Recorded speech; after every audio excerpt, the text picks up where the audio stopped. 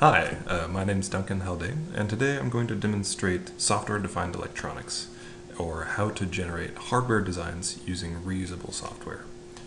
So here I have open a generator, and a generator is a piece of code that produces a circuit board design when you run it. And on the left I've just got an interactive visualization of what I'm building. So we start off with some imports here, set up global variables like the operating temperature of my design and what I want our solvers to optimize for when they're making design choices. And then inside here, I have code that when I run this code, it produces a hardware design. So everything in here gets turned into my design. And this first statement says, instantiate an example resistor named R. Then I set up a board, so it's 12 by 12 millimeters, 4 layers, and then view the design. So every time I run this, it's going to produce a new design. So I can put down, let's say, a group of 10 example resistors, reload it, and I've got my blob of resistors. And crucially, we can also export from this. So export CAD, we'll call it example, and let's go to KiCad. Reload.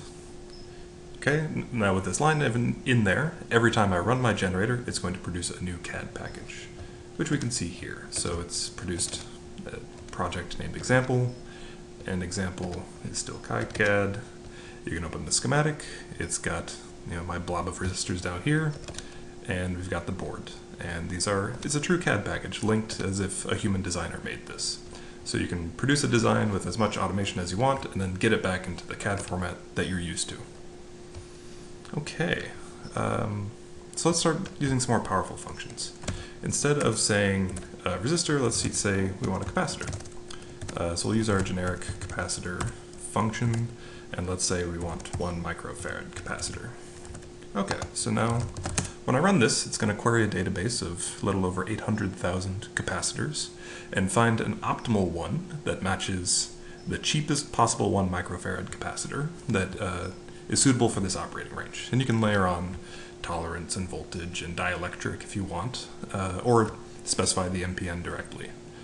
And then it returns a result.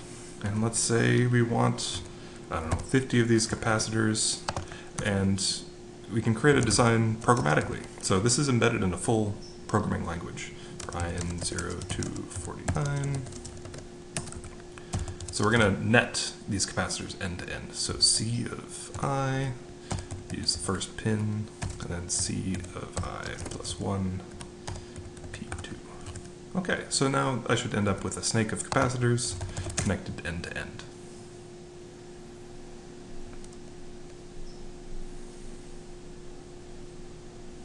Okay, there's our design. And let's say instead that we wanted to optimize for area instead of cost. What's the smallest possible set of capacitors? That's subject to, I have manufacturing constraints set that I don't want to go below 0201. And yeah, so we end up with a chain of 50 0201 capacitors. So that's pretty good. And so we've got this library of kind of software functions that create hardware. And we can start getting more towards what we see in real design. So let's put down a crystal. And we've got a database that comes along with this. And yeah, so here's a crystal. We'll use a component. And if we look at the definition of this, you can see that under the hood, everything is open source software. So the definition of this component is right here. The symbol is programmatically constructed. The package is programmatically constructed. So you have parametric reuse all the way down. And let's start doing useful design work. So one thing you have to do to a crystal is add caps to it. So you can also write functions that do these calculations for you. So let's just add our caps to the crystal using that reusable generator. So I can write this one function, which is add crystal caps, and then it's going to do its calculations with the load capacitance and straight capacitance, select capacitors of the right value, and then automatically net them up. And all I have to do is say add crystal caps. We can also see reuse at the level of full circuits. So let's say we want an LDO. Again, pull from the open database. Let's say analog devices, and use the ADM 7150. And this is a parametric module, so all I have to do is give it the output voltage I want, and reload.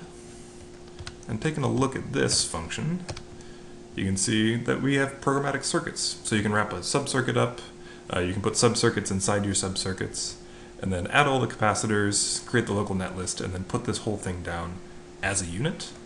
And again, we still have our benefits of automatic component selection. So I've got my optimal set of components working in this operating temperature, optimizing for the smallest possible size. And every time I run this, it creates a new design. Okay, so now let's look at a more complex design. And I'm going to go ahead and start running this. And while it's running, I'm going to explain what it's doing. So here, we're going to instantiate our top-level components. We'll have an FMC connector, 2 Ethernet jacks, and an FPGA. So this is going to be a device that processes a data flow from the FMC, pipes it into the FPGA, and also connects to Ethernet. Instead of digging in and designing a tree of power regulators, I'm just going to say, system, do that for me. So power this device from 12 volts from the FMC connector, and then it's going to walk the design, find all of the loads, look at their voltages and current requirements and noise requirements, and then synthesize an optimal tree of regulators, and then design the whole thing for me and connect it all up. I don't have to worry about that so much. And now we can start creating high-level connections. So here we connect a bus of 16 LVDS from the FPGA to the FMC connector. I don't have to worry about concrete pin assignments. I could have them if I want, but I just want 16 LVDS pairs, and the pin assignment solver is going to find those automatically for me. And finally, let's connect to Ethernet. So I get RJMII from the FPGA and connect it to Ethernet on the Ethernet jack. And I use a connect statement. And when I use, say, connect phi, it's going to automatically add a phi between these interfaces, power it, connect it to the FPGA, add the control pins. All of the detailed design work that you need to actually instantiate this design happens automatically because my design is reusable software.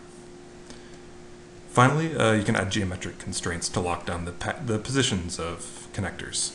And here's our resulting design.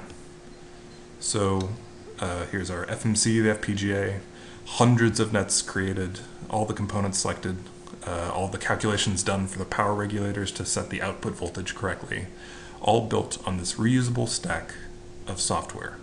So you run your generator and you get a hardware design out, and to finish it off, we can show, yeah, we've got our CAD generated for the Ethernet connector, so we've got our layout, and we've got the schematic generated as well, with automatically banked symbols and routed schematics generated for you. So this has been our demonstration of JITPCB, software-defined electronics.